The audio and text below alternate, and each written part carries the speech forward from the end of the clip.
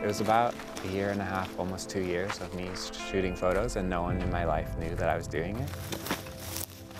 I kind of felt like this is such a weird thing and no one's going to understand it, and I'm just going to be like an outcast. This is the story of the unlikely photographer.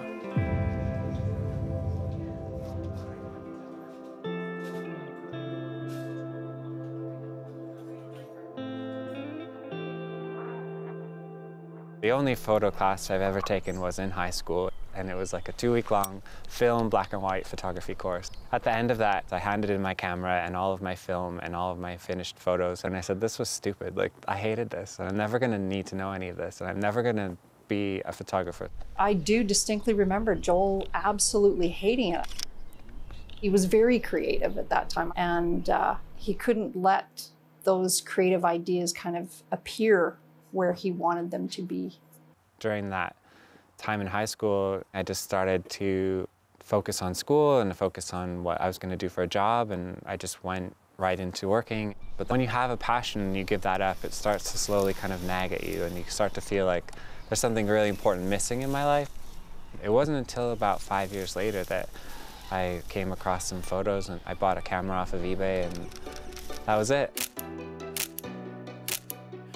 3 years later, one of the largest beverage companies in the world would stumble on one of his photos online, setting off a series of events which would eventually lead to the job offer of a lifetime. The job was to be the official photographer and the voice of social media for the 2013-14 World Cup Trophy Tour.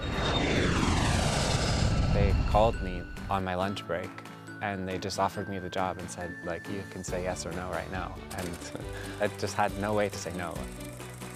It was 9 months long. I traveled to 87 countries. It was a dream.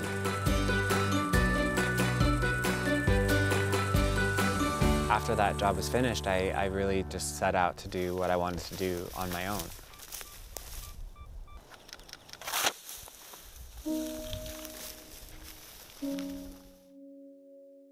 Before photography, I struggled with mental health. I just didn't really understand it. And even when I look back at a lot of those photos that maybe at the time I wasn't thinking that they were inspired by my mental health, I think I was using my photos as a way to tell people, like, I'm really hurting and I'm really going through something. It wasn't until I started to understand that photography was my meditation or my time by myself to understand myself that I saw the real power of using it as a voice.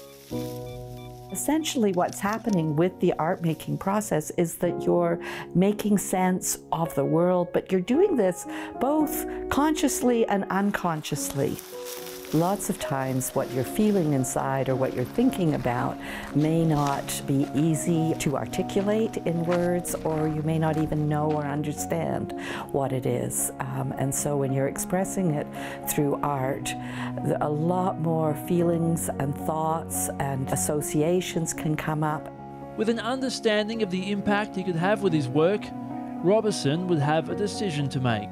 Dealing with suicide, both in friends and in my family, it kind of hit a point of no return where I was like, it's now or never, where I'm either going to never want to talk about this or I'm going to be only focused on talking about this. And the more vocal I was being, the more conversation I was having with other people. And I realized if I'm comfortable talking about this, then I need to do more to make sure that that conversation is happening.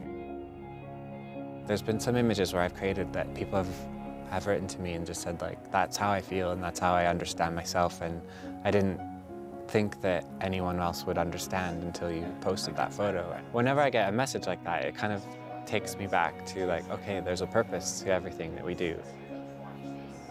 I think Joel's career is a lesson, and you just keep working towards whatever that next goal is, because then that's going to lead you to the next goal. And then pretty soon you're living whatever your dream is. Now, with more than 500,000 followers on social media, He's working toward his dream to one day end the stigma around mental illness. As the audience has grown, I've become more open and more personal because I think that it's an amazing opportunity that not everyone gets. And if that number is going up, then clearly I'm doing something that people want to be a part of.